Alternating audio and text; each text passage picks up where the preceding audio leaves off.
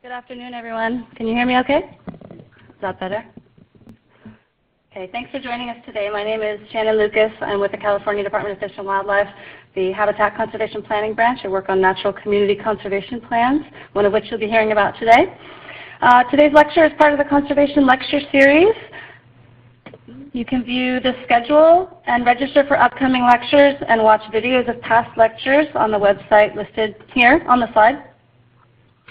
Today we're pleased to have Dr. Stuart Weiss. He is a freelance environmental scientist and founder of the Creekside Center for Earth Observation. He received his PhD from Stanford University in 1996 and is author or co-author of more than 40 scientific publications and dozens of technical reports. Dr. Weiss has worked on imperiled butterflies and plants in the Bay Area for more than 3 decades. He has been science advisor for the Bay Area Conservation Lands Network and done fieldwork and conservation assessments in the Great Basin and Latin America.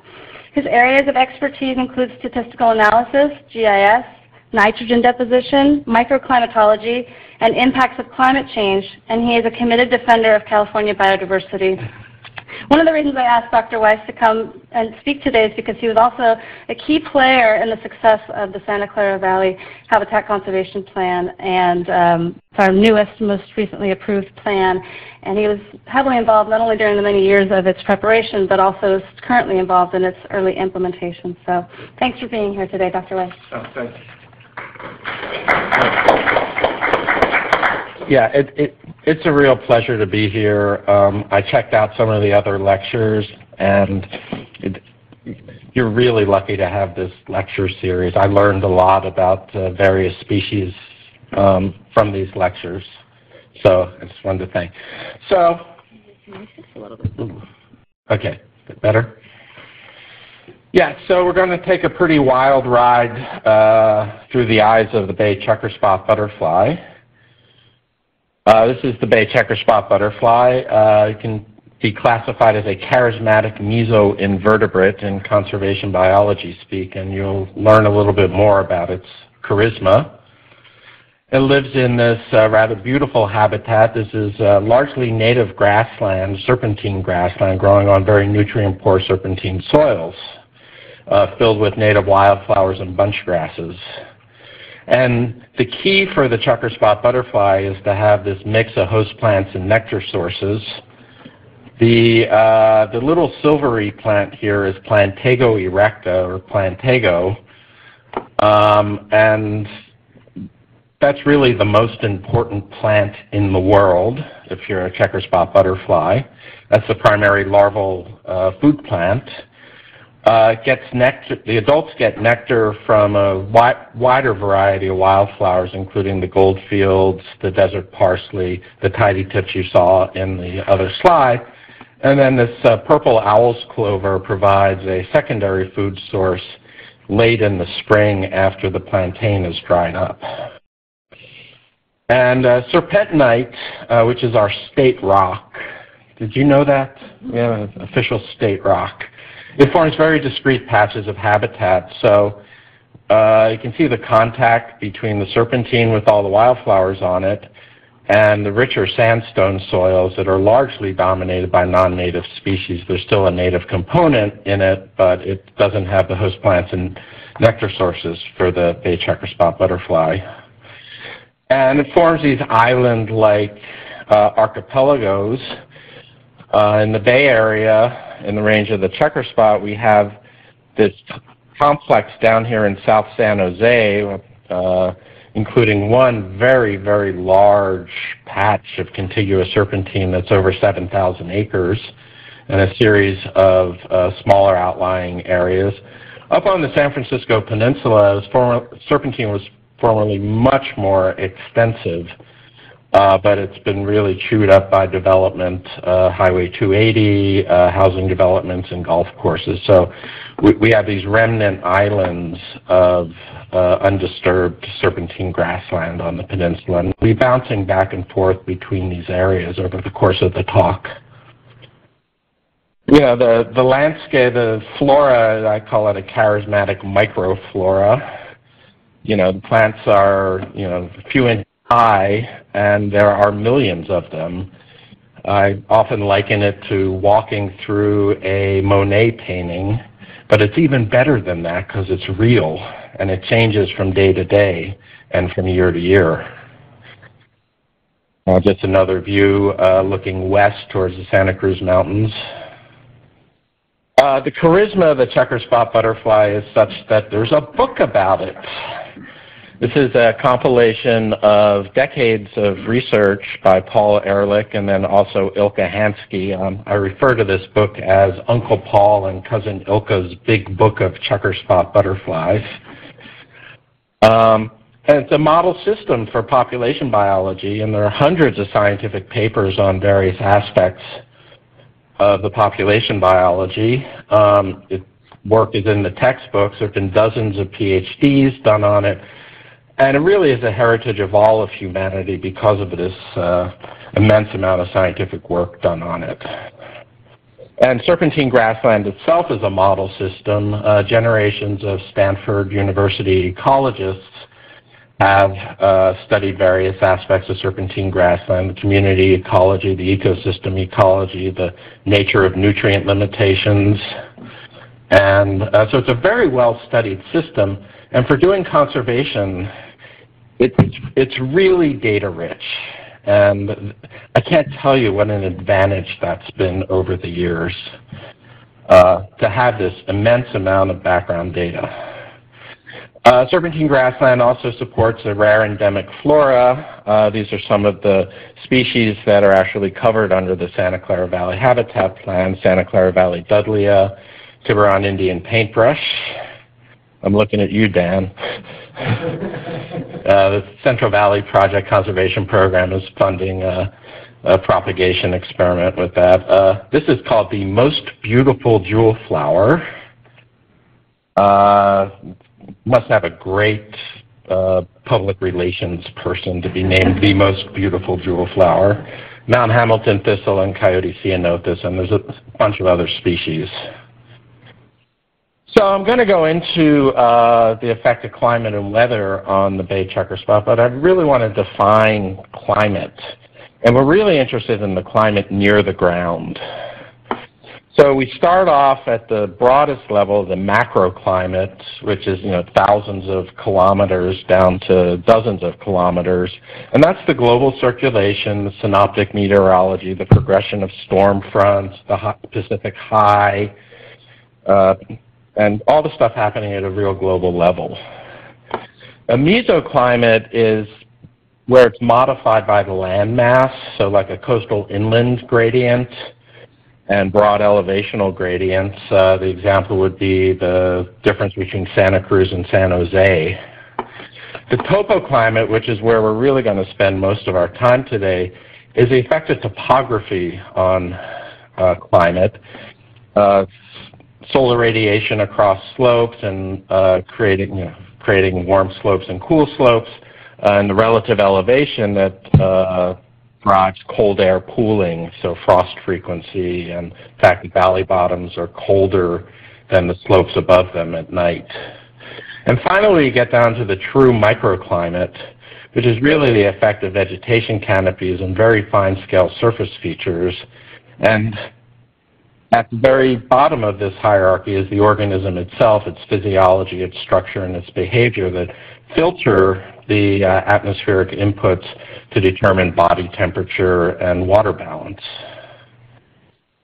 So the way topoclimate works in the serpentine grassland is first we start looking at the topography, breaking it down into slope and aspect.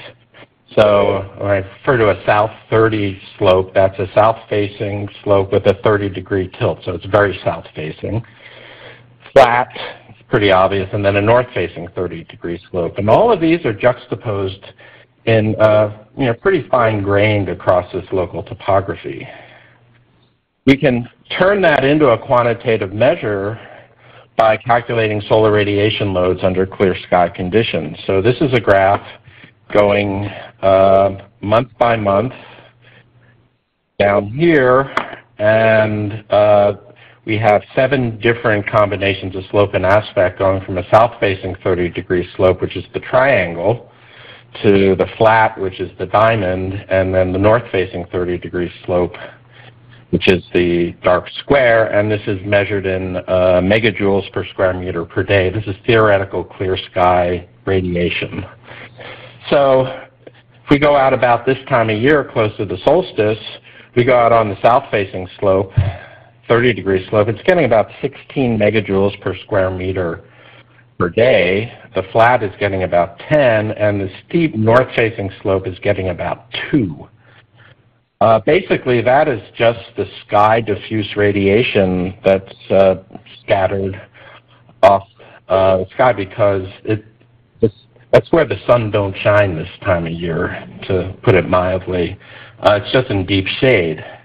So then we progress through the season, and then by March 21st, the spring equinox, we find that our north-facing 30-degree slope is up at about 11 megajoules per square meter, similar to what the flat was experiencing at the winter solstice. The flat is now up about 17, and the south-facing slope's up close to 25.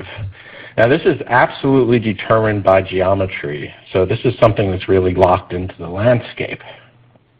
And it's determined by latitude, day of year, aspect, slope, and horizon shading. So when we go out and measure surface temperatures, we find in this very short grassland they're very strongly forced by the solar radiation load. So on November 11th, 1992, the air temperature was about 17 degrees C. I was measuring it with an infrared thermometer, which is what Scotty uses to check the dilithium crystals on the Starship Enterprise. Amazing technology, actually. And so we go out on the south-facing slope here, and the radiative surface temperature was over 40 degrees Celsius. That's like well over 100 degrees. On the flat, it was close to 30, and then on the steep north-facing slope, it was actually lower than the air temperature because you're not getting very much radiation, and also it's very loosely coupled to the air above it because it's such short vegetation. Get the same pattern here in December. The air temperature is a lot cooler, 12 degrees. The steep south slope is 30 degrees. The steep north slope was actually close to freezing. It hadn't warmed up at all from the night before. And the pattern continues through the season on clear days. And it's largely a linear function of solar radiation. So that makes it. So in this environment, we have these black basking bay checkerspot larvae growing during the winter. A couple of things to notice about them. One is they're black, so they absorb radiation really well. They're covered with all these little hairs called setae that create insulation against convective heat loss, so they retain their heat really well. And they basically spend their time feeding on tender baby Plantago erecta greens, filling up their guts. Then they find a sunny, wind-sheltered spot. They curl up in the sun to bask and digest their food, which has always struck me as a really idyllic California lifestyle. And when you go out and you take their body temperatures using a fine thermocouple, you see that here's the ambient temperature here, here's the body temperature of the larvae here, and here's the line where ambient equals body temperature. Greatly elevated body temperature. So on a cool winter's day, they're actually operating pretty close to our body temperature because they're such efficient basking. What happens across the topography is that we get this differentiation in their growth rates. So this is from 1985. We went out and we grabbed samples of larvae off of a south-facing slope, a flat area, a gentle north-facing slope, and a steep north-facing slope. So 200 milligrams on the south-facing slope. This is on February 5th. A little 125 on the flat, about 50 on the gentle north, and about 20 on the steep north-facing slope. And these differences are maintained through the season so that on the south-facing slopes, they hit this pupation mass a month or more before they do on the steep north-facing slope. So the phenology is really spread out because of the topography. Then they pupate. Takes a certain amount of heat for the pupae to develop. They come out as beautiful adult butterflies. They quickly mate. Fortunately, I don't have time to go into the sex life of a bay checkerspot butterfly, but it's pretty interesting, but not now. And they fly around in this habitat where basically everything they need is juxtaposed in a very small space. So there's nectar sources, there's host plants, there's other butterflies. You can go from one slope to another in a few seconds by flying, so you can choose what topoclimate you're going to be in. And then the females immediately get down to business.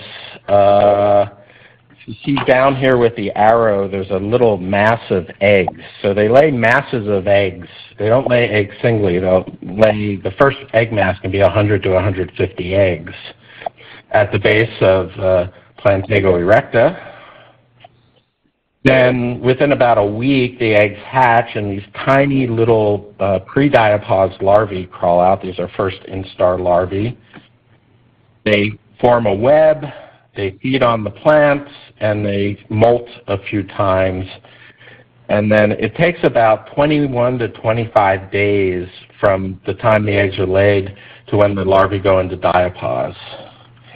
And if they don't have that much time with green host plants around, they starve to death, and get into a little bit more of that. Here's a web. You can see, here's a larva, here's a larva, here's a larva. And, they basically stay in the web for a couple of instars, and then they scatter looking for fruit plants. So this is all well and good. It's just within a few weeks, the habitat's going to look like this when the rains stop. So there's very little or no host plants around, and this is where that mass starvation takes place. And starvation rates can be on the order of 98, 99 plus %, which we'll get into the fact that that's actually necessary in the long run.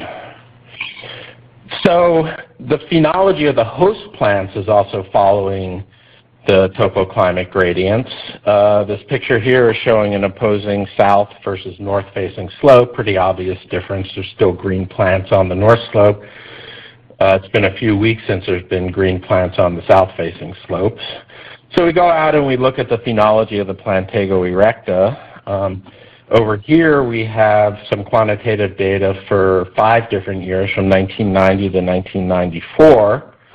Here's time along the x-axis, going from mid-March into early June.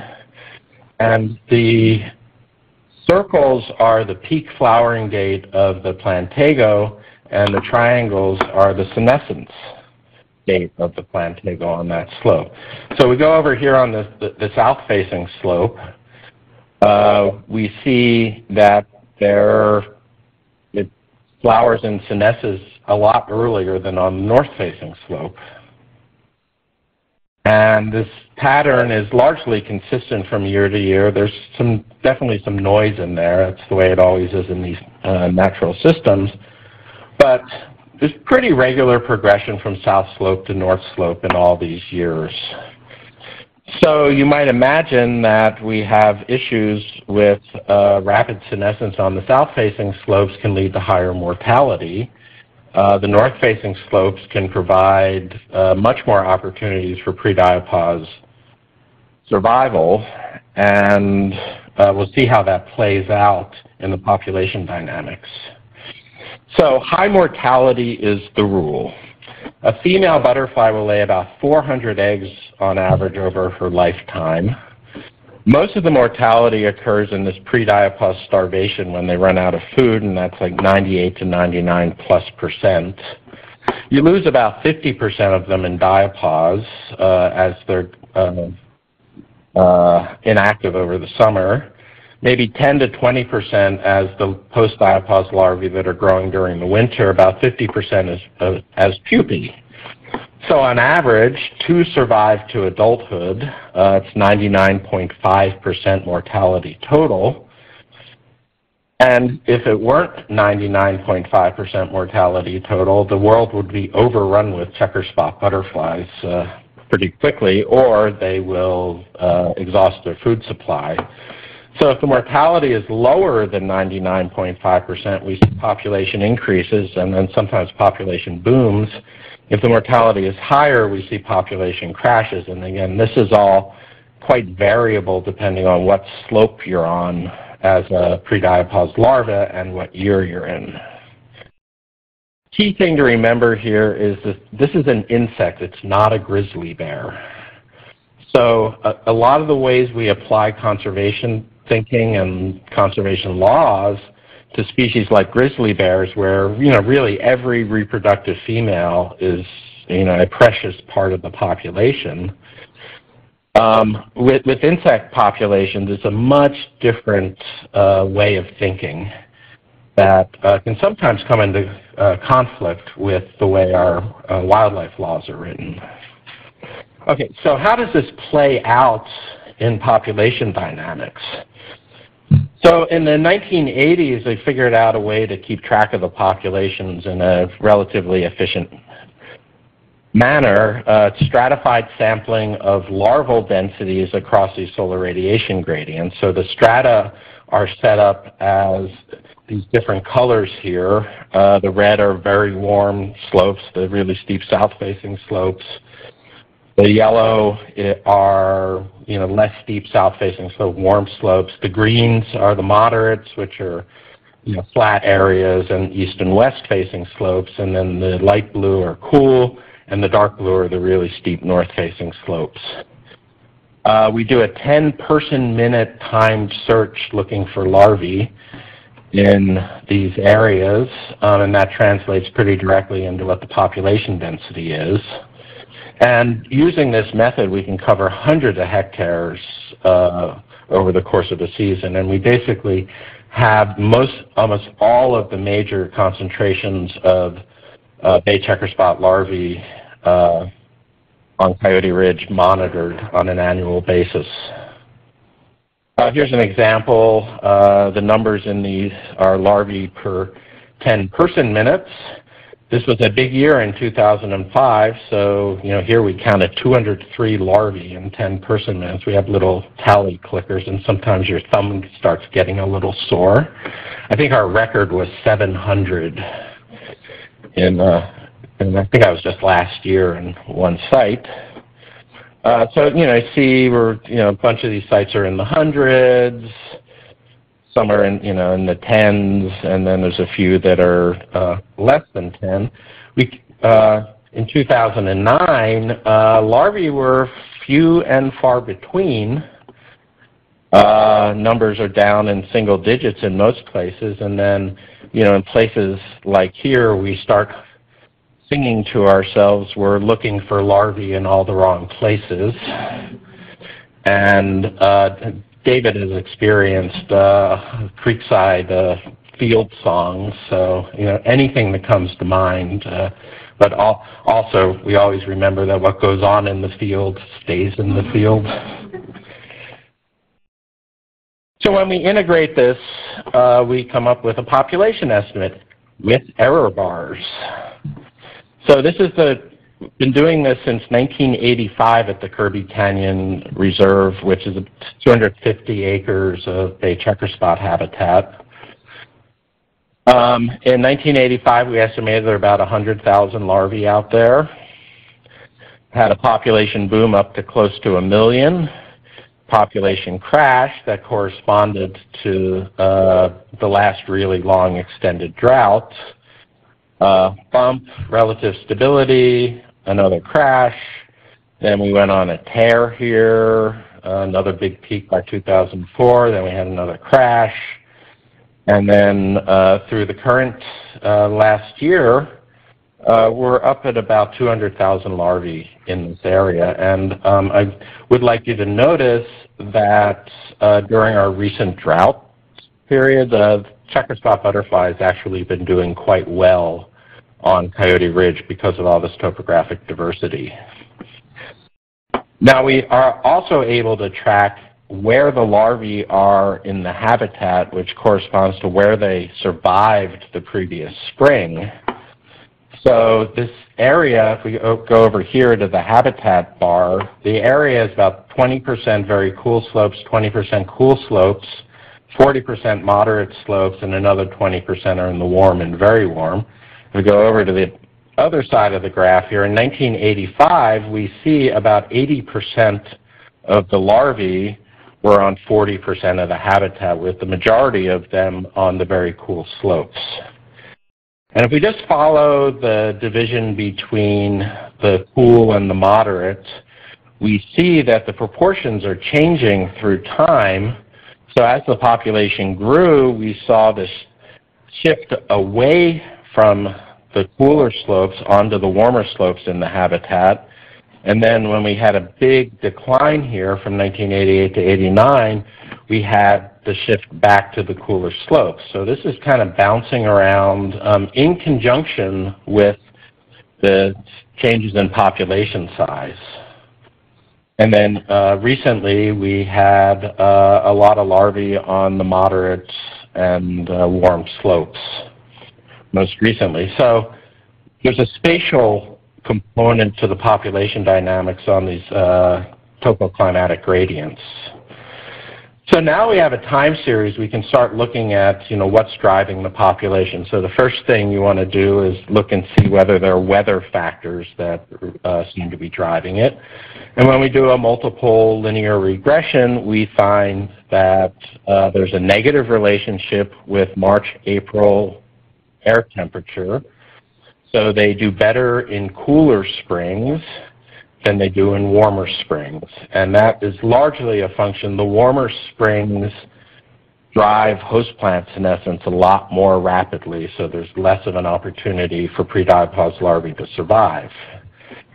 Interestingly, there's a negative relationship with April rain or spring rainfall, and we believe that this is largely direct mortality. That when we get very heavy rains in April and the eggs and the pre-diapause larvae are out there and the adults are flying around, it just suppresses their ability to, the adult's ability to fly, and causes things like mold and direct mortality of the eggs and the pre-diapause larvae. So it's not necessarily good to have spring rainfall.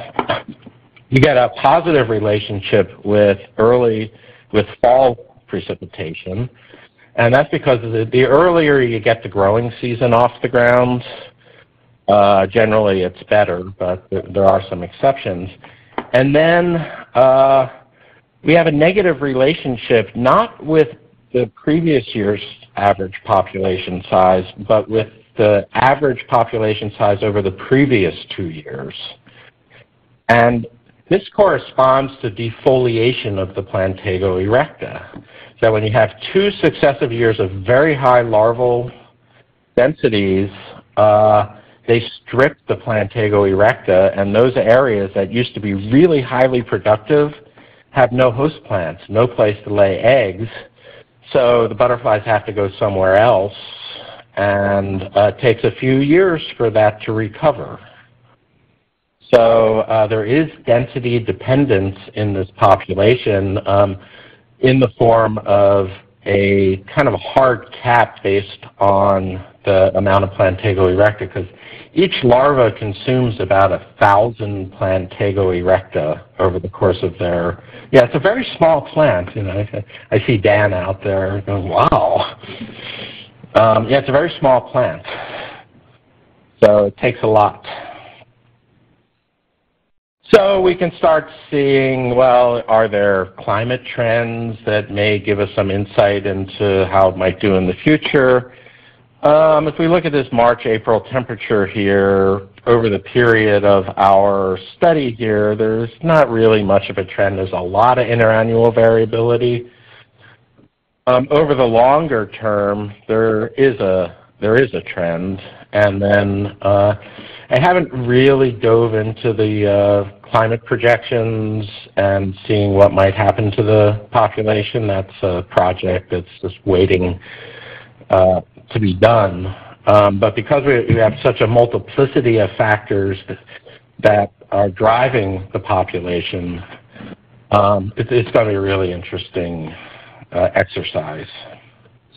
Now we can get a little more direct at the driving force, so we look at what we call the phenological window, and this is the difference between the peak emergence, which is the square, so that's the adult emergence, and plantagosenescence on a flat reference slope, which is the circle. The error bars here are the difference between the south-facing slope and the north-facing slope. But for now, we're just going to take the number of days between peak emergence and plantagosenescence and use that as an index of how tight the growing season was. So we can see first that the phenology moves around a lot. We have some very early flight years in mid-March in 86, 88, and 97.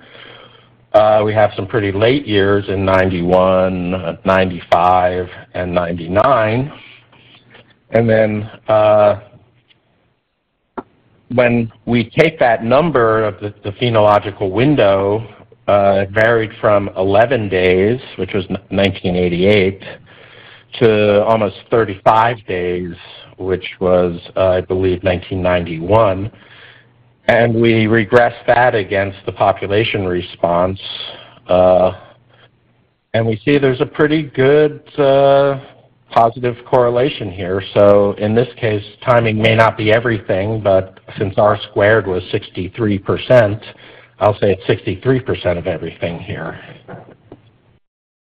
And this also nicely explains that the shifts that we see in the microdistribution of the larvae, because when time is tight, the only place where the pre-diapause larvae are going to survive are on the north-facing slopes where the plants dry out late.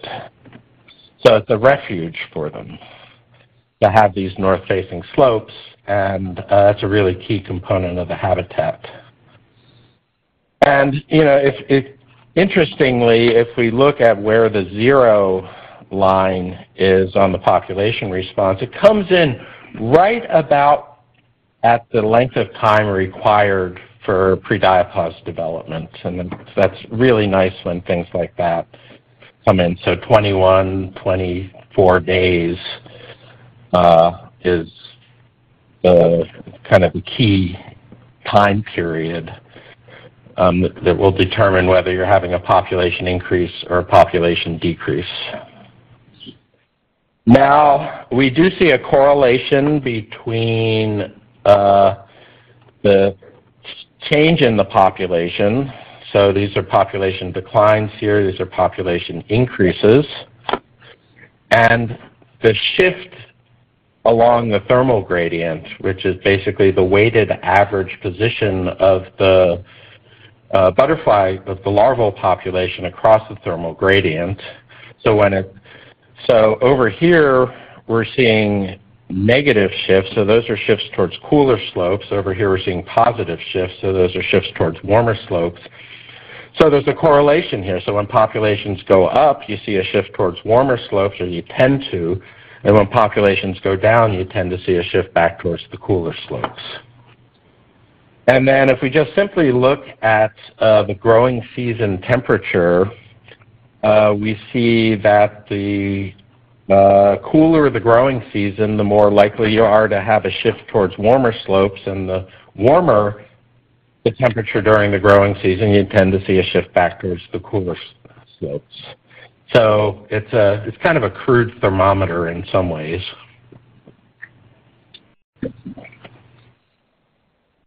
Okay, so now we have this nice long time series. We can do a little exercise to figure out what the mean time to extinction would be for a population that exhibits these kinds of dynamics. It's based on a diffusion approximation. It's turning it into a gambling game, basically. You want to know what the mean RFT, mean population growth rate is, what the variance on that is there any autocorrelation, and then what's the carrying capacity. So when I learned how to do this when we were trying to come up with a Clapper rail calculus for the salt marsh, tidal marsh recovery plan. It's a pretty powerful technique for taking an initial look at a time series. So when we run it through the model, I'll spare you the details. We first make the assumption that the mean RFT is 0, which over the course of this time series it really is. The variance was 0.59. There's no autocorrelation. Carrying capacity, I set it at 1 million larvae, which is about the highest we've ever seen. And that comes out with a mean time to extinction of 313 years. Now, you might say, oh, that looks pretty good, but that's the mean, and if you're looking at the full distribution of those extinction times, it doesn't give you like a 95% chance of surviving 100 years. But if we take into account that the population has this density-dependent response, and we basically take out the 2 population peaks where we observed defoliation, mean RFT goes up to 0.1, everything else stays the same, and now we have a mean time to extinction of almost 3,000 years, and that puts us in the safe zone. This is just one subpopulation or an area on Coyote Ridge. There's a lot of other sites out there where we are monitoring population densities. So I just wanted to show you very briefly what kind of data we get from that. So I'm going to call these subpopulations. Here's the Kirby Canyon trace. Some of these are broken time series. Some of them are more continuous since 1991. A couple things to notice is we do have this general broad synchrony that's being driven by the weather. So here's a series of really good years.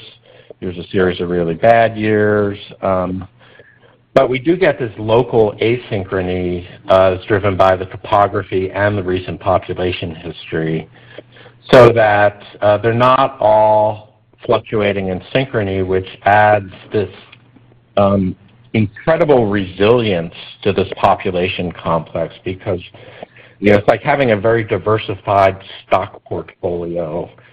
So, when your stocks are doing well, your bonds aren't doing well, and then vice versa. Your tech stocks are booming, and you're divesting from fossil fuels. Just all kinds of investment decisions like that. So, this is a really important component of why this population complex is so robust. So, just in summary on the population dynamics here. The dynamics really are driven by phenology, the timing of development of the larvae and the food plants, and this is very, very common among animals, especially herbivorous insects. The weather at the beginning and end of the growing season appears to be the most important, because that's largely defining the length of the growing season. The topoclimatic diversity, the range of solar radiation or insolation equals a range of temperatures equals a range of phenology, and that creates a lot of resilience in the population. So we can look at the other end of the life history spectrum, just a little diversion up into the White Mountains of California. Here's a charismatic megaflora, the bristlecone pine. You go out on the landscape and you can see that over centuries and millennia, the bristlecone pines have been shifting across aspect. So over here on the north slope, we have what's a ghost forest that had died off during a really cold period. I forget if this was the little ice age or a previous cold period, but the wood sticks around for a long time. Over here on the east-facing slope, we have large trees that are, 1,000, 2,000 years old, a lot of young trees, but then we can see that the young trees are starting to reinvade the north slope. So the kind of dynamics we see with the checkerspot butterfly from year to year we're seeing a similar type of phenomenon with bristlecone pines that's playing out over centuries and millennia. And it just brings out the importance of getting down to this topoclimatic scale. Here's the average hourly temperatures over the summer in at Crooked Creek up in the White Mountains. Within a single square kilometer, there's an 8 degrees Celsius difference in the nighttime minimum temperature on average. About the same difference in maximum temperature. And this is all within a single square kilometer. So the topoclimatic variation is extreme, and the persistence of a lot of species is going to be dependent on these nooks and crannies in the landscape where you do have locally extreme temperature. So that's a Checkerspot lesson I think we really need to keep in mind. Okay, so back to the butterflies. So there's another species, a caterpillar, out there that has been competing for the same habitat, and because of the loss of habitat, the bay checkerspot butterfly was listed as a threatened species in 1987. So it brings us into the conservation components here. We know where they are because the serpentine's well mapped out. We know where the really high quality habitat is based on the topoclimatic variability. We know who owns it, so there's not very much doubt about what the sort of playing field is here. The value of the habitat, is pretty obvious, and it was pretty obvious to John Muir. He was walking from San Francisco to Yosemite Valley, and he made these observations. The last of the Coast Range foothills were in near view all the way to Gilroy.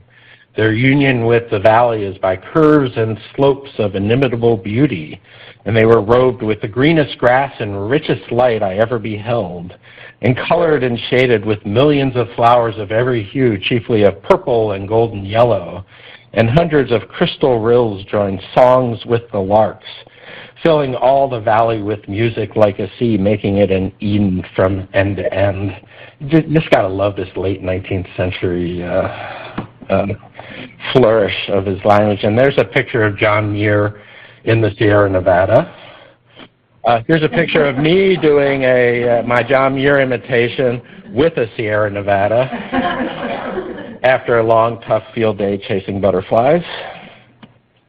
And the scene is very much as John Muir described it, still largely agricultural Coyote Valley, and here we got the all of those flourishy words that he was using.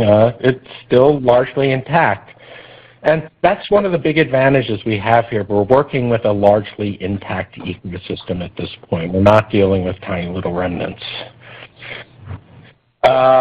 We have a herd of tule elk running around, actually several herds, and here they are lording over Silicon Valley. And I really want to, take my hat off to the California Department of Fish and Game, who have reintroduced tule elk in many spots around the state, rescuing it from a Noah's Ark situation when the last few individuals were rounded up out of a swamp near Bakersfield in the 1870s. Real Noah's Ark story here, and here they are now lording over Silicon Valley. So we know where the habitat is, but we started coming across this problem that in the absence of cattle grazing in the South Bay, introduced annual grasses, primarily Italian ryegrass over here on the left side of the fence, completely overrun the habitat except for the very thinnest soils, like around this little rock outcrop here. And this happens over and over and over again. And when it happens, the local checkerspot butterfly population goes extinct. So in the 1980s, we observed this, and we quickly realized that cattle grazing was absolutely necessary to maintain these habitats. But we didn't really know why. It was just an empirical observation. And these are very happy California cows and beautiful wildflowers. So we can go back to John Muir to start getting some insight into what's changed. The goodness of the weather as I journeyed toward Pacheco was beyond all praise and description, fragrant and mellow and bright. The air was perfectly delicious, sweet enough for the breath of angels. Every draught of it gave a separate and distinct piece of pleasure. I do not believe that Adam and Eve ever tasted better in their balmiest nook. Just makes me roll my eyes there. But we do have a baseline for air quality in the Santa Clara Valley, which I believe is sweet enough for the breath of angels. Well, things have changed. This is looking south from the San Francisco Peninsula towards San Jose, and this is pretty typical summertime smog cloud hanging over. Here we are down on Coyote Ridge looking north at it, and I was in a lecture by Peter Vitusik, one of our professors at Stanford, and he described this phenomenon called dry nitrogen deposition. And in a nutshell, smog is slow-release nitrogen fertilizer, that it's being transferred to the surface and absorbed by the plants, and it's like dumping a certain amount of fertilizer on it. So I'm going to go into a little bit of detail on this. This is all the air pollution chemistry I'm going to throw at you, but we have combustion that's creating nitric oxide. Gets oxidized in a photochemical reaction to nitrogen dioxide, and that also is involved in the formation of ozone. Because of the ozone connection and the direct toxicity of NO2, NOx is a heavily regulated pollutant. Gets further oxidized to nitric acid vapor. Then we also have emissions of ammonia, which are coming from things like fertilizer, animal waste, and as we'll see, vehicles and vegetation. And the nitric acid vapor and the ammonia create ammonium nitrate particulates in a reversible reaction, and this is what forms the majority of what we call PM2.5, the fine particulate matter, that there's air quality standards for it because it really kills people when you have high levels of PM2.5. So this dry deposition it's been well studied across the world, but very few people actually know about it. In California, we get up to about greater than 50 pounds of nitrogen per acre per year, and the pre-industrial background is estimated at about half a pound per acre per year. For comparison, you put about 100 to 150 on a high production cornfield, so that's a lot of nitrogen. The nitrogen dioxide and the ammonia gases are taken up directly through stomata into the plant, so it's like feeding them through their leaves. Nitric acid and ammonia also stick to surfaces, even dry surfaces. They're very sticky molecules. Particulates and the other gases are relatively minor contributors, and dry deposition is like 80 to 90% in polluted regions of California, and wet deposition is of lesser importance in most places except for some of the high snowpack areas in the Sierra Nevada. So when you look at the wet deposition, it looks like California is not having much of a problem, but when you add in the dry deposition, we're really saturating large parts of the state. So I pulled a lot of this data together in this paper that was published in Conservation Biology in 1999 called Cars, Cows, and Checkerspot Butterflies. It talks about the decline of a large butterfly population. I was able to bring together all the threads and make a convincing case. And then, I'm a butterfly biologist. Air pollution chemistry and nitrogen cycling are a little outside, so I know when I need professional help, so I started tapping into the nitrogen folks. So this is Andrzej Witnierowicz, works for the Forest Service in Riverside. Not surprisingly, there's a very large air pollution research program in Riverside, being at the receiving end of the LA basin. And we set up a network of passive samplers that measure the gaseous concentrations of the various components of deposition, the nitrogen oxides, the ammonia, and the nitric acid vapor. We set them up at various sites around the Bay Area. So we have down here Kirby Canyon. That's where I showed the butterfly population, also the fence line shot. We have Tulare Hill right here at the end of the funnel of the Santa Clara Valley. We have 3 up at Edgewood, and we'll talk more about that. And then at Jasper Ridge, it's a relatively clean air site. At Edgewood, we have a real interesting experiment. I like to think of it as a fumigation experiment by freeway. We have Highway 280 running right through the serpentine outcrop. So we put a station west of the freeway, a station east of the freeway, and a station about 400 meters east of the freeway. Carries about 113,000 vehicles a day and soften a capacity southbound and northbound now with the most recent tech boom. This site at 400 meters east was chosen because that's about where I saw, talk about that a little bit later, but it was a transition from bad habitat to good habitat. So when we integrate this into the nitrogen loadings, first thing, we can look at our South Bay sites where the grass invasion always takes place, even up at the top of the ridge. So between 10 and 20 kilograms of nitrogen per hectare per year, which is approximately the same as pounds per acre. Our 2 cleanest sites are about 4 and 5 kilograms per hectare per year, and this is where we don't really see a strong grass invasion. And then right by the freeway at Edgewood, we see this highly elevated deposition. This is partitioned by the different gases. There's a lot of details here I don't really have time to go into. But one of the things to notice is that ammonia is a really, really important component of the deposition in the Bay Area.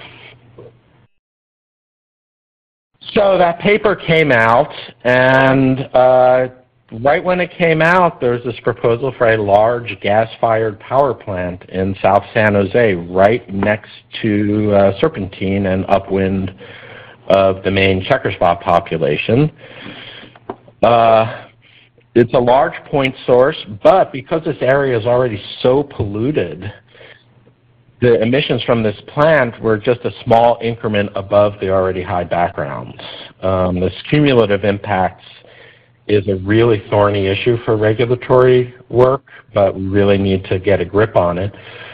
But because the Calpine, the power company, really wanted to build this power plant, it was the first new power plant in California in decades, and we really wanted to get a precedent-setting mitigation for nitrogen deposition. We worked out a mutually agreeable deal where Calpine set aside 131 acres, of which they already owned about 116 that came with the power plant, the Serpentine grassland, but we got 15 acres over here on Coyote Ridge, set aside a $1.4 million endowment, and are paying the 30-year operating expenses for the mitigation over the life of the power plant, which is about 30 years. Here's the Metcalf Energy Center right here, looking from Coyote Ridge, and this is Tulare Hill back behind it.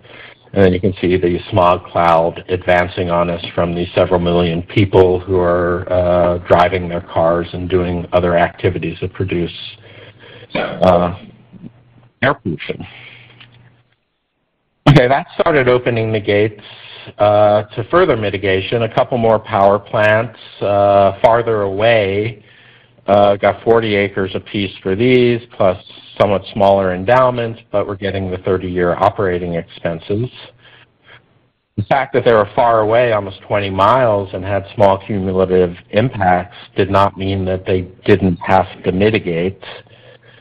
And so that's a really important thing to keep in mind. And then there's 2 more power plants that had to kick in mitigation in San Diego County for impacts on Keno Checkerspots. And we're beginning to use this precedent to really develop mitigation. Then came like the big project, which was widening Highway 101 in 2001. That led to 540 acres of mitigation and a commitment to developing a habitat conservation plan. And now I am going to bring David Wright up here to talk about some of the regulatory moments behind this. Still my heart. You asked me to say a few things about all the stuff that happened a long, long time ago. So, as he said, one of the first things that happened was the listing of the butterfly. That was a federal listing, of course, because you all know that the state does not list insects. It's explicitly in the state acts that the state will not list insects. But anyway, we have a federal listing, so it's still a state species of concern. I was working for the U.S. Fish and Wildlife Service at that time. And I can't take credit really for recognizing that or applying this idea of an indirect effect of nitrogen deposition on the bay checkerspot butterfly, but one of my cohorts at the service, I'd been spreading Stu's paper around and talking about it, cows and checkerspot butterflies, and talking about nitrogen deposition and the impacts and what we might want to think about in those lines. And Cecilia Brown took this idea and was writing the biological opinion, the regulatory document about that power plant, and she said to the project proponents, this is an indirect impact, it's measurable, it's cumulative, it makes things worse for the butterfly, and so you need to do something about it. And that's the origin of that precedent. And then we took that precedent and we applied basically the same kind of formula to the Highway 101. Again, Highway 101 involved increased traffic projections, increased nitrogen production from vehicles projections, and we could calculate, areas of impact and probable impact to bay checkerspot butterflies. Where else am I going here, Stu? Oh, I talk about that meeting. You probably remember more about the meeting than I do. The meeting. But so, I mean, this was a big deal. And we as biologists are often uncomfortable in these kinds of situations where we're regulators. We probably weren't trained to be regulators, and we're involved in projects that come down to millions of dollars. Usually the mitigation is not millions of dollars. In this case it was. But the project was tens or hundreds of millions of dollars. So it usually is not a huge bite to the project, but that doesn't mean people aren't upset about it. So you get into a room, it's you, maybe you have a buddy from the service with you, and then the rest of the people in the room are like 25 lawyers and 5 politicians and a bunch of other staff members and probably other non-governmental CEOs and so forth that are all unhappy with you. So you really have to know your law, you have to know your science, you have to be able to apply all those together and make a convincing argument that is basically unassailable. So there were meetings like that. There was a meeting like that. Yeah, lots of lawyers. Yeah. Yeah. So the initial mitigation for Highway 101 came out to be like $5.5 million, but it was out of like a $60 million project, and it led to 540 acres. But in the biological opinion, there was a clause about entering into a habitat conservation plan, and we'll come back to that. So now we're going to go up to the peninsula, and I call this the case of the drive-by extinction, the search for the subtly smoking tailpipe, which is another episode of Crime Scene Investigation, Redwood City, which I'm sure you've all seen on TV. So again, the situation at Edgewood is we have bay checkerspot habitat, the largest serpentine grassland, last population on the San Francisco Peninsula, primarily here in what we call Area B. 100,000 vehicles a day going by.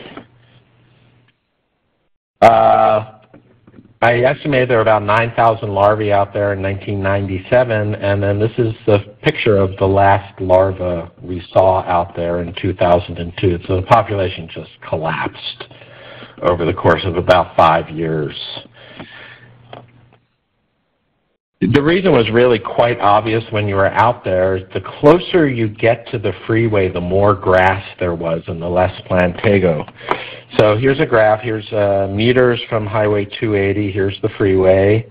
So east of the highway, the prevailing wind is from west to east. We see there's a zone a few hundred meters coming out where the Lolium, the Italian ryegrass, was really the dominant species, and there was very little Plantago erecta, just a few percent cover. Then we get out to about 300, 400 meters away from the freeway. The Plantago cover goes up, the ryegrass cover goes down. So this took out about 80% of the available habitat in that 35-acre area, and that's why the population went extinct. If we look at the deposition environment here, so here's, I just put Highway 280 in here between the west side and the east side of the freeway. We can see that the east side of the freeway here and so at the west are at the same levels that we see in the South Bay where we have the grass invasion, and that it's being driven by ammonia. Now, this is ammonia that is being generated by the catalytic converters we put on our cars to decrease the emissions of nitrogen oxides. So there's like no free lunch here. They work a little too efficiently in the chemical reduction, and that's what I call the subtly smoking tailpipe. We basically have ammonified our urban atmospheres with the introduction of catalytic converters, because ammonia is not a regulated pollutant. So what are we going to do about it? You know, I'm tired of watching these things go extinct and not doing anything about it. So we got some money from the National Fish and Wildlife Foundation. We ran some experiments, and we found that mowing with an early May timing, right when the Italian ryegrass was starting to set seed but hadn't ripened it yet, was really highly effective. Here's a photograph showing a mow line. This was mowed the previous year. This was not mowed the previous year. And the mowing passes what I call the rigorous O test, which is obvious. But it also passes the F test. So here's just a measurements right across one of those mow lines. In the mowed area, we had close to 35% cover of Plantago erecta and less than 5% non-native grass. In the unmowed area that was just a few meters away, we had 10% Plantago and 30% grass. So we know it works. We've done it multiple times. Now we don't use weed whackers. We have county staff. It's a county park and natural preserve. So we scaled up our experiments and started mowing. So we have rotational mowing going on. This is an image from Google Earth, and I always like when you can see your test plots on Google Earth. It's too small. It's really, you really know you're having an impact there. So we prepped the habitat, and we proposed and carried out a reintroduction in 2007, and this was an exercise in navigating the regulatory ecosystem because we had to have all the permits and get buy-in from the county, from U.S. Fish and Wildlife Service, and I think we needed a permit from California Department of Fish and Game.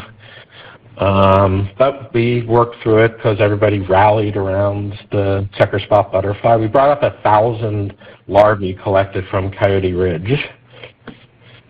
And we had a celebration out there. This was during the flight season, but we had school kids, reporters, a solar-powered sound system, some butterfly nets, and we just had a good old time there. A few words of wisdom. Here I am holding up a 20-pound bag of ammonium sulfate to demonstrate, this is 4 pounds of nitrogen in this bag, just to kind of put things in perspective. And then we finished it up with my friend Deb Lavoie singing as we released some Bay Checkerspot adults onto potted tidy tips, and Deb did a just very soulful version of the Elton John song that has the lines, "Butterflies are free to fly, fly away." And we had people in tears. I mean, it was a really moving moment. We had a press gaggle afterwards. There's some Checkerspot butterflies on the potted plants, and I'm getting interviewed, and we made all the news stations that night. We dominated the news cycle. And they did some really, really nice pieces. The reporters really got into it and did thoroughly professional, accurate jobs. I was really pleased with the press coverage. But it didn't work. So we saw some adult butterflies in 2007, not as many as we had hoped. We found only one larva the next year in 2008, no adults.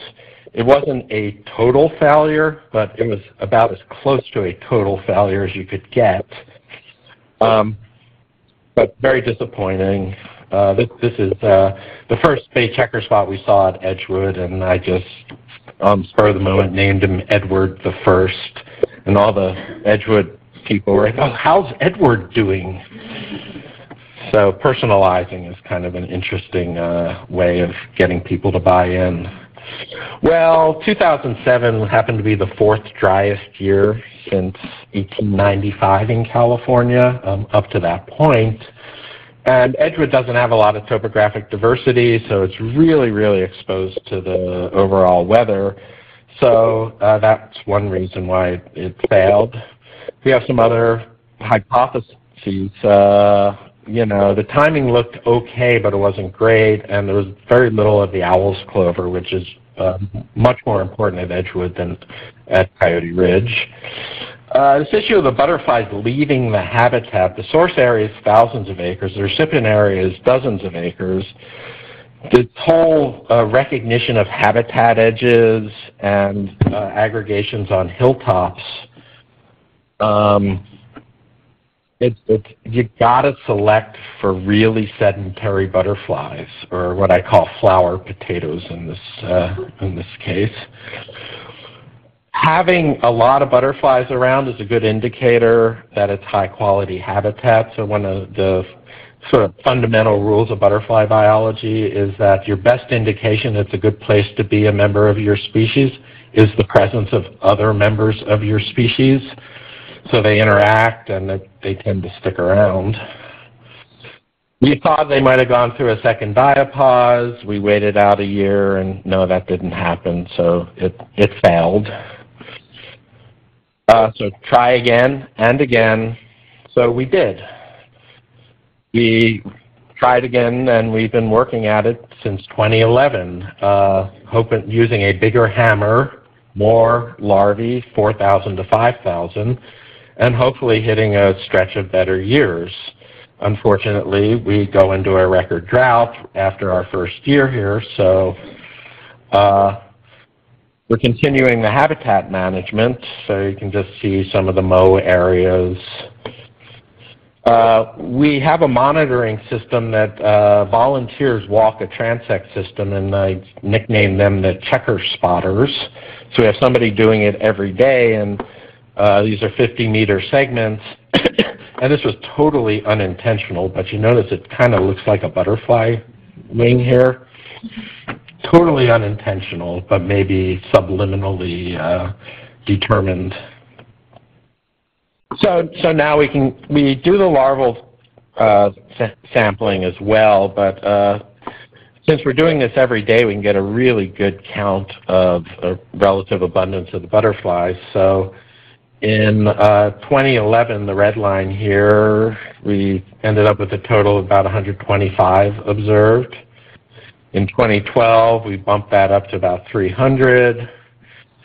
In 2013, we got up above 600, and in 2014, we got up to 800. But this is, we're pumping in like 4,000 to 5,000 larvae each year, and this is an index. This is not the count, but we're working on getting more absolute numbers. And then we had nearly 500 in 2015. So we're in the historic range of variability of this population, but it hasn't really taken yet. And at some point, we're just going to have to let it go and adapt to the site. But we're hoping to get like 1 or 2 really good years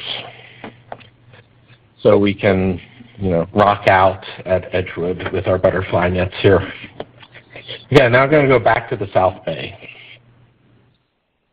The Santa Clara County HCP NCCP, and it became an NCCP through the insistence of one of the county supervisors who wanted to really do the right thing. It was really great. We got local politicians behind this. So it's systematic planning for a 50-year permit. The partners are Santa Clara County, San Jose, Morgan Hill, Gilroy, the Santa Clara Valley Water District, and the Valley Transportation Authority. There's a 6-year planning process that really got going in 2005, 2006. It covers the serpentine species. I think there's 19 covered species, most of which are serpentine related, but it also covers the red-legged frog and the tiger salamander. Those are more out in the backcountry ranch lands. The estimated cost over 50 years was $665 million. Now, I have a lot of friends and colleagues in conservation who gasp at that number, but then I remind them, this is Silicon Valley. I mean, this is where somebody like Mark Zuckerberg can say, oh, I'm going to donate $44 billion to charity, my Facebook stock, if you read the news recently. So over 50 years, this is what I might refer to as accounting noise in Silicon Valley, coming from development fees, grants, and ongoing conservation efforts. And the ultimate goal is to acquire and manage in perpetuity 46,000 acres for covered species. And an important component of this is a large endowment at the end of 50 years so we can continue the work. And I think that's really, really key. The mitigation projects we work on from the power plants are endowed too, and knowing the money is there year in and year out makes all the difference when you're managing habitat. So whenever you're trying to get a project, get mitigation for a project, make sure there's long-term money well beyond the short-term mitigation window. A key component of the development fees is a nitrogen deposition fee, a per car trip generated fee that when you multiply it out comes out to about $34 for a single family home. One-time fee up front, and somehow that was really controversial, like it's going to destroy San Jose's competitive to pay $34 a housing unit or, $10 a car trip.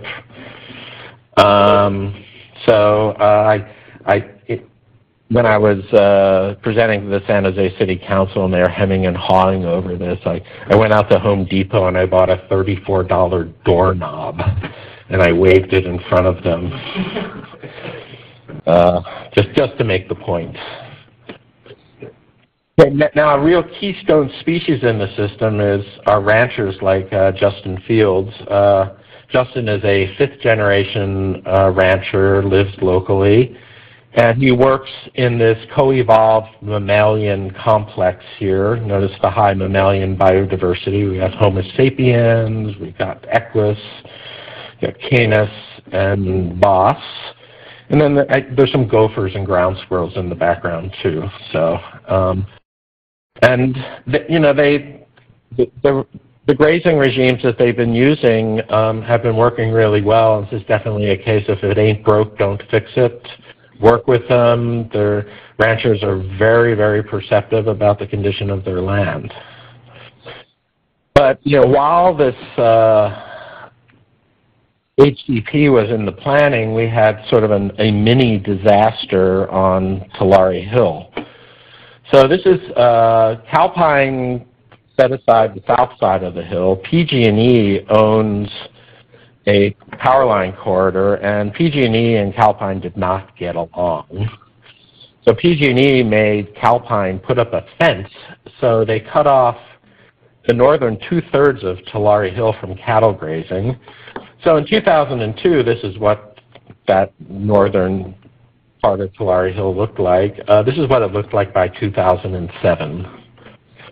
So when people ask me, how do you know the nitrogen deposition is having a big impact, you go from this to that over the course of a few years on serpentine soils that are about that thick. Obviously something is wrong. This I could have David talk about another regulatory moment here, but maybe I'll spare him.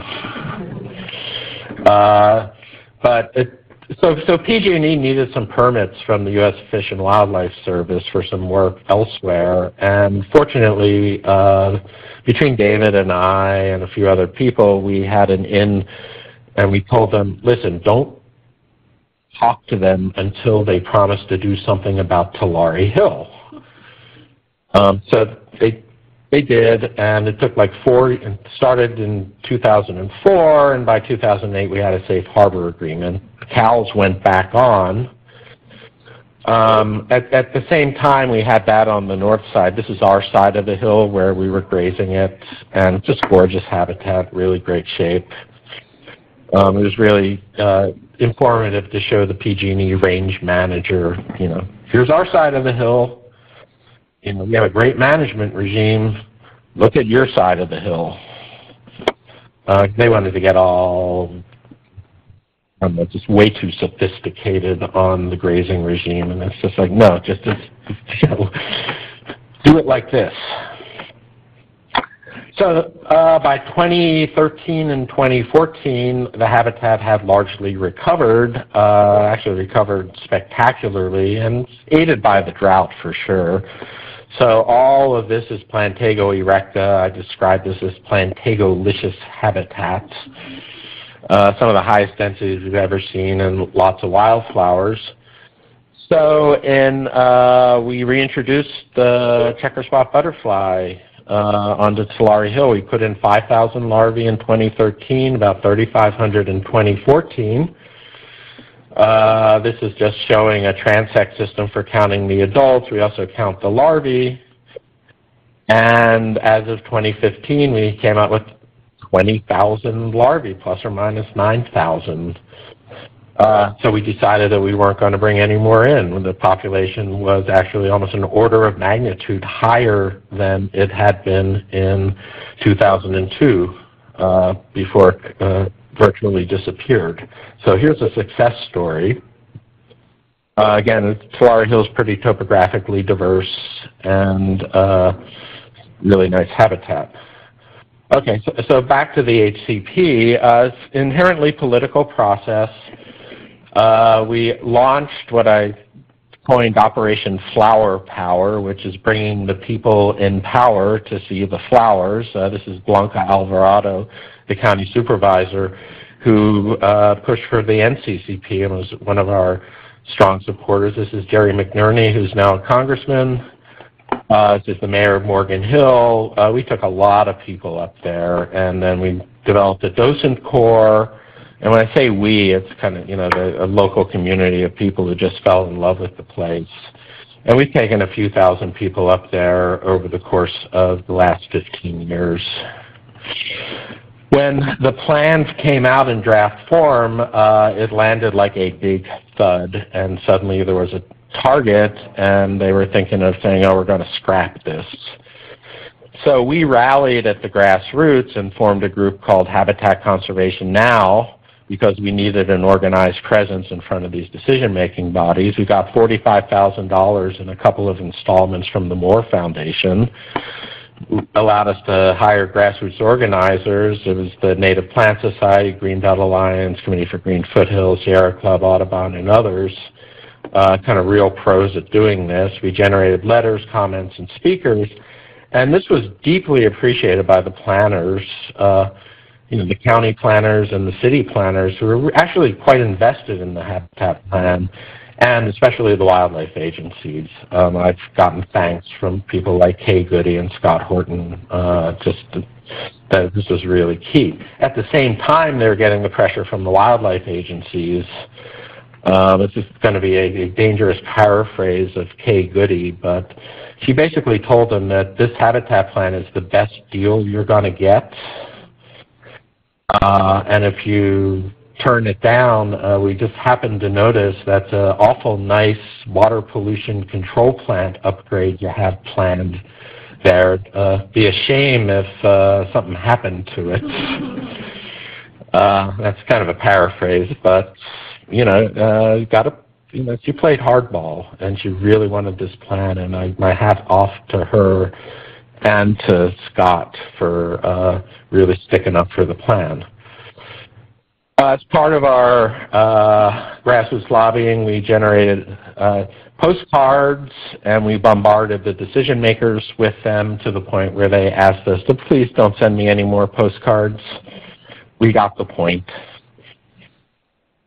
And then they worked through all the decision-making bodies, and then by October 3rd, 2013, on top of Anderson Dam, we had a ceremony where they signed the implementing agreement for the Santa Clara Valley Habitat Plan. So this was the work of a lot of people over about a 15-year period. It was sort of an initial gamble. David was telling me that he didn't like the idea of the promise of a habitat plan for the Highway 101 mitigation, but it was a kind of a leap of faith and a gamble, and it really turned out. So this paper here, when you add up all the mitigation, has generated about $700 million worth of mitigation. So, it's like, I like that kind of impact factor. And it could go a long way towards generating more. Just last month, we acquired 1,800 acres that were formerly owned by United Technologies. This is Matt Freeman of the Santa Clara Valley Open Space Authority, a very complex land deal, funding from the Wildlife Conservation Board, the Moore Foundation, Central Valley Project Conservation Program, Section 6 money, and a very complicated land deal. And Matt and Andrea McKenzie of the Open Space Authority, just really worked their tails off for this, and Matt just has cows on the brain here. And just as we were doing a tour of the property, we just happened to have 3 mama and 3 baby elk come walking by. And if anyone ever asks you if cattle and elk are incompatible or compatible, ask me for this photograph here. And this is, we did not have an elk wrangler let the elk loose at the opportune moment. They just decided to show up and impress everybody. So in the long run, air quality is getting better, at least on the NOx front. So this is the long-term trend of nitrogen dioxide going down. It's about 50% of where it was in the late 80s. These are just different counties in the Bay Area. So we can really thank the California Air Resources Board and the Environmental Protection Agency. And this is classic command and control regulation. You will do this. You will implement these technologies. And it works until folks like VW come along. Anybody in here drive a TDI? I now know a lot of people who have Volkswagen TDIs, and they're pretty angry. The trend into the future is continued decreases in NOx. Ammonia is not going down. It's not a regulated pollutant. So we're going to have deposition issues for a really long time. So this is not limited to the Bay Area. The chemical climate of California in terms of nitrogen deposition shows large swaths of the state are getting pretty excessive nitrogen loadings, greater than 10 kilograms per hectare. Critical loads for things like grasslands are on the order of 5 to 6. I did an overlay for a report to the California Energy Commission of threatened and endangered plants with nitrogen deposition, and basically we found that 99 out of 225 listed threatened and endangered plants are exposed to greater than 5 kilograms of nitrogen per hectare per year, which is about where we start really seeing the effects. So it's a very widespread problem. There's a report I can send the reference to you. I forgot to put it on here, where we did this, and this was with a 36-kilometer scale map. We have a better map now, and this is an exercise I think is really well worth repeating because it's affecting a lot of things, including vernal pools. We see grass invasions in the absence of grazing. This is work by Jamie Marty at TNC at the Consumnes Reserve. This area is estimated to get about 10 kilograms of nitrogen per hectare per year. Basically destroys the vernal pools. You lose the plant biodiversity. You change the hydro period. As of 2006, there were 23 threatened and endangered and 22 rare plants in vernal pools. And then fairy shrimp, California tiger salamander, and California red-legged frog, all of which are impacted by this deterioration in the vernal pools. So nitrogen, in my eyes, is really big, and it's probably the biggest global environmental change almost nobody has ever heard of. Everything's carbon, carbon, carbon, but the nitrogen issue is actually way more out of bounds.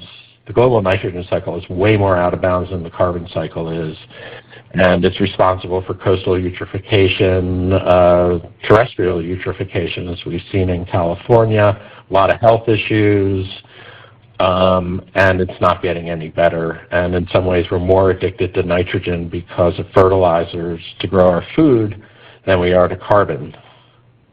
And it's reactive nitrogen. 78% of the air around us is nitrogen, but when it turns into reactive form, that's when it's a real problem. So the Checkerspot has become kind of a poster child for biodiversity impacts. I'm always getting requests for Checkerspot photos for nitrogen deposition reports. So I'm always happy because any report that has a picture of a bay Checkerspot butterfly in it is going to be a better report than it would have been otherwise. So we can perhaps claim some success here, but we have a really, really long way to go. And finding ways to conserve scenes like this in the face of multiple environmental impacts, I think, is a real challenge for wildlife agencies, for people like me who care about, for scientists, for people who just love nature. Because we're just assaulting the world in so many different ways, and finding ways to apply the laws and regulations that we have that theoretically, could make a really big difference and do when they end up applied, I think is something we all really, really need to work for. So, thank you.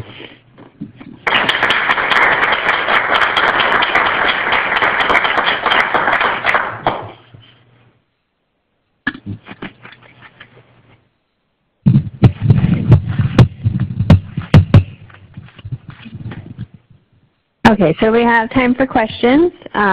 If you have a question, please raise your hand and I'll bring the microphone to you, and that's so that people online can hear the question as well. And if you are participating online, you can type your question into the chat box and we will read it. Stu, how long does it take to pick up 5,000 bay checkerspot larvae?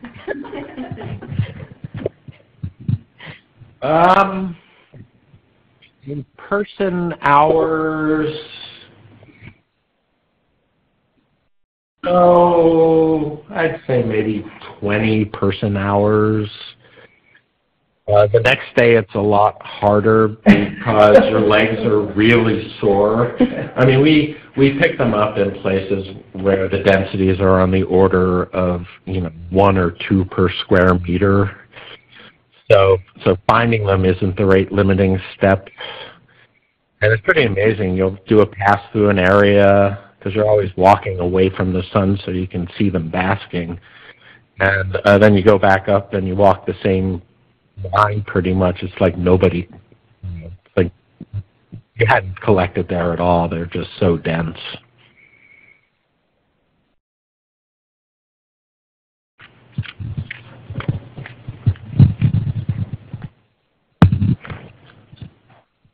I'm John from Fish and Wildlife. One of the comments that you made about finding larvae, and then you also made a comment about how valuable this lecture series was. No doubt you heard that one that was on use of dogs. Would that help in this kind of a project?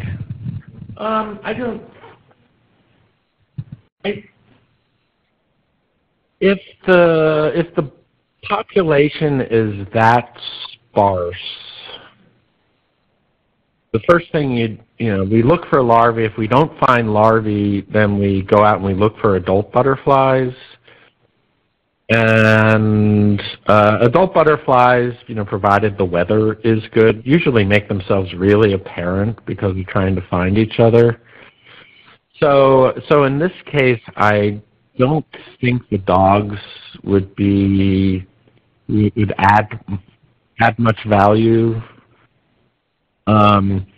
I like the idea of using dogs to find like small incipient weed populations. I didn't get into one of the major habitat management issues we have is that on the UTC property there's several hundred acres of barbed goat grass, which invades serpentine soils in the absence of nitrogen deposition because it evolved when it came to California. Very interesting story. And we hadn't been able to treat it in the main infestations. We've been able to contain it outside of the United Technologies property, but finding those last few plants is really, really key. Because, and especially something like goat grass, every floret puts out 2 seeds, one of which will germinate next year, and one of which will have a year of dormancy. So it builds its own seed bank. And it takes like 6 years of 100% kill to get rid of it from a spot. So finding those last few plants is really, really critical, and I think that's where the dogs might be really useful. Because you don't want to have to, if you missed a few plants and then you reproduce this for a few years, suddenly you're on another 6-year cycle to try to get rid of it. Just kind of a follow-up with respect to climate change. I have a pipevine swallowtail colony that I started in my backyard along the creek. And over about 20 years, it's really fantastic. They use my house to pupate on. And I noticed this in November, a lone butterfly flying. I haven't seen a pipevine flight after probably September in years and years and years. Are you seeing anything like that? Because that really, I felt really bad for the butterfly because he wasn't going to find a mate, and if he did find him or she, there wouldn't be any place to lay the eggs because Yeah, we haven't really seen anything like that. We've in 2013 and 2015 we had very, very early flight seasons that started in February, but that's not. We've seen that before. So we haven't seen anything. This butterfly is really strictly univoltine. It's going to have one generation a year because it just doesn't make any sense to have another generation with an annual host plant in a Mediterranean climate.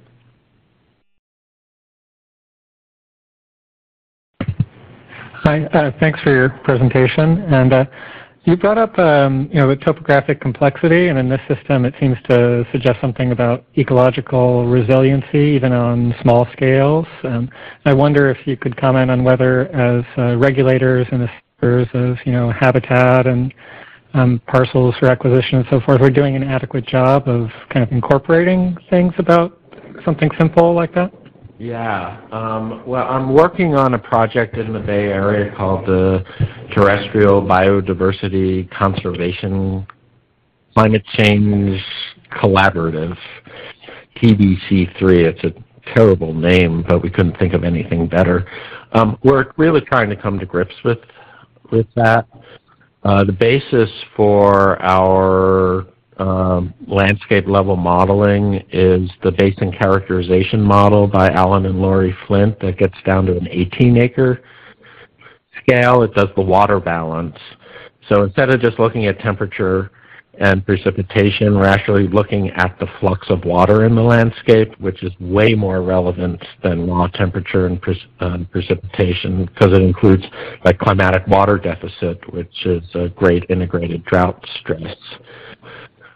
I think a place like coastal California actually has a surprisingly high landscape level resilience in that there's nooks and crannies where things like redwoods will persist in small. You might lose 90% of the redwood forest over a pretty long time period, but there will still be stands of redwoods in deep canyons on north-facing slopes that are well watered because of upslope water. And then the things that will replace the more arid adapted vegetation is actually already there in small incipient stands.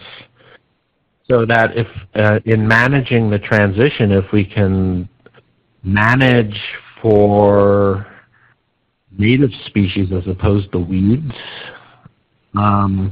we can maintain a largely native dominated landscape because things don't have to move very far to track climate. Because in coastal California, especially, we have this gradient from the coast inland driven by the fog and the marine layer that's in tens of degrees over tens of miles, and then that's all broken up by the fine-scale topography. And when you start looking at the fine-scale species distributions in these areas, things are really, really mixed up. I mean, you can have chamise and really arid adapted species living right next to Douglas fir and redwoods. So things don't have to move there. In the coast, I think in the Sierra Nevada, because of the importance of the snowpack, I think it's going to be a much different story. That you really could see whole forest belts having to move up to track the snowpack. Because the date of snowmelt is really what determines your seasonal climatic water deficit. But there'll still be pockets, these little pockets in the nooks and crannies in the landscape where you will have kind of relictual distribution. So we're working on that.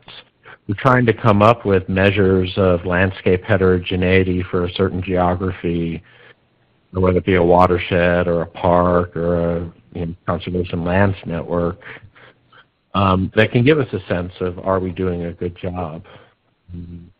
And I'm spoiled working primarily in coastal California, where it actually looks like there's a lot of resiliency at a landscape scale. If you're hoping that what is there on that spot now will be there in 100 years, you're not going to get that. But it may just be, over on the next mountain, or it could be right across the canyon. So, but I think keeping that in mind and the time scale of the change. And the thing with the checker spots is we can see it year to year to year. Bristlecone pines, you can see it because the wood doesn't decay, but how that plays out, across a complex landscape in mountainous California, I think is going to be a really, really interesting thing to look at.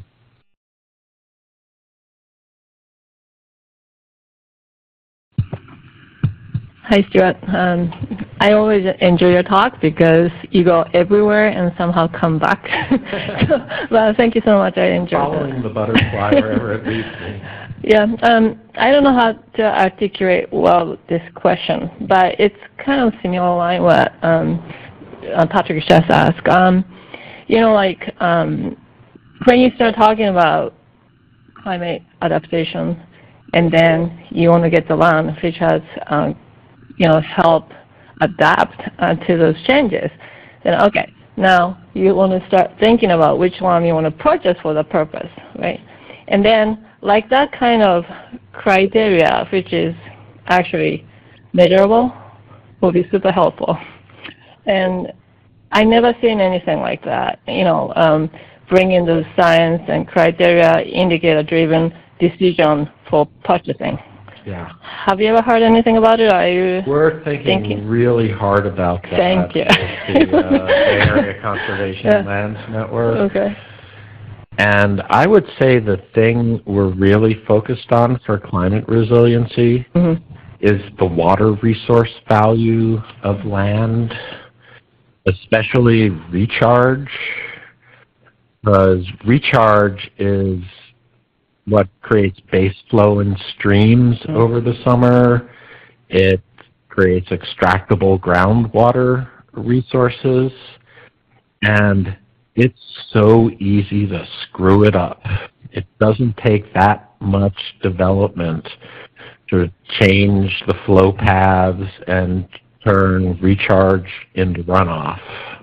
Now, runoff is valuable if it's going into a reservoir for water supply and has its value in the stream, but it's the recharge that's the most precious. So one of the things we can do now using the Flint's basin characterization model is for a piece of land, you can say how many acre feet of recharge does it generate, and you can put it in context.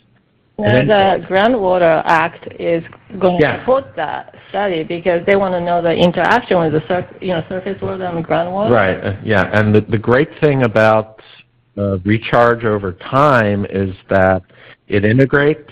I mean, runoff is here and gone. Recharge, you can actually look and say, oh, here's a 30-year average that accumulates or integrates really well. A good example is we're able to take the Flint's data, model output. It's not data per se, it's model output, but it's better than anything we have. And we're able to take a look at this area south of Mount Diablo called the Tasumara Hills. Okay. You see it when you're driving on 580 near Altamont Pass, kind of unassuming grassy hills. Well, it turns out because of the combination of the climate, the soils, and the geology, every acre out there produces about half an acre foot a year of recharge. It's a very low runoff system. Now, that's also the development frontier for the East Bay. So ask yourself, somebody wants to put in a 1,000-acre subdivision that's going to pave over 500 acre feet a year of recharge. Not only do they have to supply the water to this new development, which is getting more, but how are they going to replace that 500 acre feet a year of recharge? And that's water that delivers and stores itself. You don't need infrastructure. All you need to do is get out of the way. So I think one of the arguments I've been trying to make and get out there, and maybe we can help spread it, is that if we start going into this realm of ecosystem services, water trumps everything. it's like a qualitative, it's like a quantum leap above all the other ecosystem services. And it all comes down to good watershed management. And we know how to do that. We just got to keep the land from getting built on and then learn how to manage it so that the water yields are maintained, both quality and quantity. So, and once you start looking at it at that scale, and I think a lot of the other values of putting together complexes of protected lands, which lands need to be protected, starts falling out. Starts falling out a lot more clearly than than it does now, because we now have a map that gives us a first order estimate of acre feet of recharge. Thank you.